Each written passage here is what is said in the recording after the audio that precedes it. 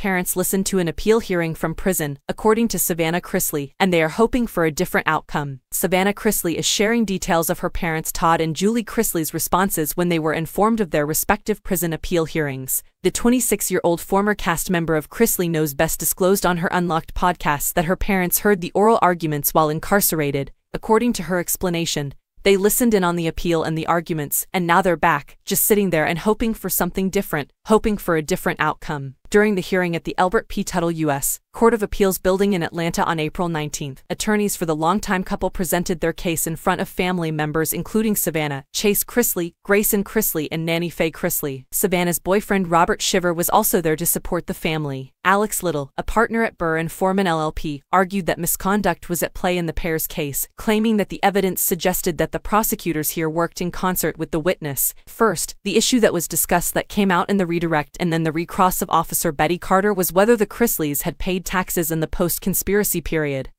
He said, "Now, the district court below confirmed that that would have a potential prejudicial effect on the defendants, leading the jury to believe that they had not paid their taxes, that they weren't interested in paying taxes, that they were untruth type of person who could commit fraud charged in the other acts. That effect spills over not just to the tax charges but to all of the fraud charges in this case."